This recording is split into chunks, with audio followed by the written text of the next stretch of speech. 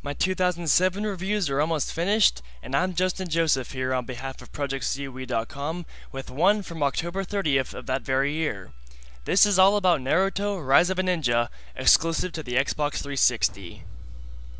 If you're any kind of Naruto fan, anime, games, whatever, you should know by now that the video game interpretations generally follow episodes 1 through 80 of the anime, and Rise of a Ninja continues that trend.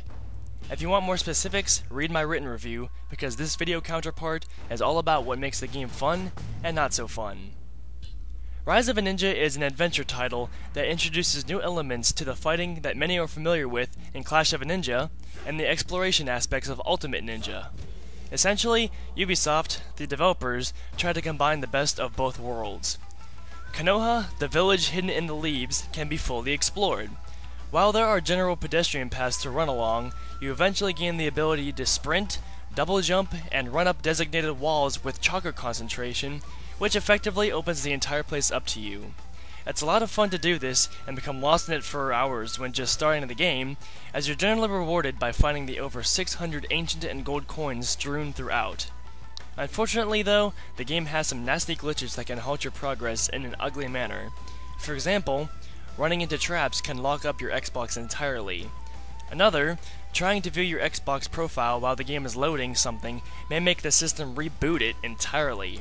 Or, the ropes you grind throughout Konoha have very strange entry detection on them, which forces you to annoyingly play around with them while trying to do ninja races or ramen deliveries. Still, problems aside, Rise of a Ninja is a solid game all around. It looks and plays great. On the graphical end, Ubisoft went with a 3D cel-shaded hybrid to bring Konoha and all of its inhabitants to life in every detail.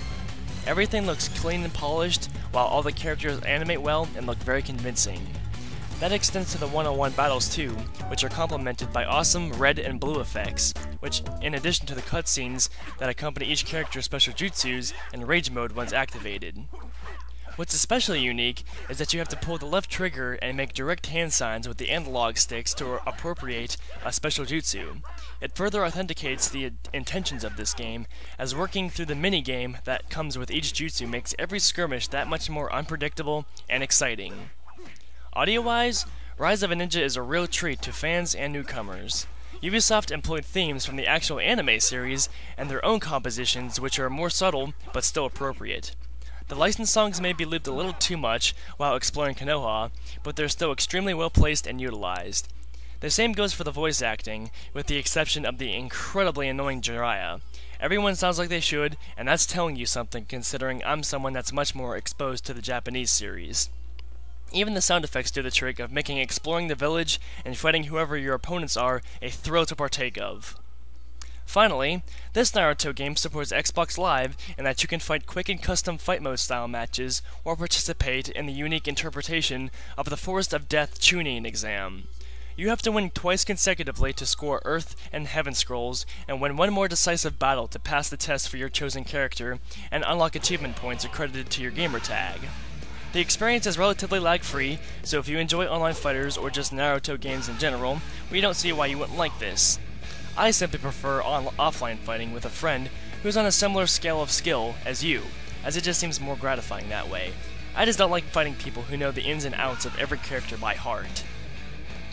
Thus brings me to the point where I have to assign a number out of 10 to Naruto Rise of a Ninja, and after careful consideration, I've decided on behalf of Project COE, a solid 8.0, the lowest leg of our bronze medal, but still well deserved, and a congratulations to Ubisoft for their efforts.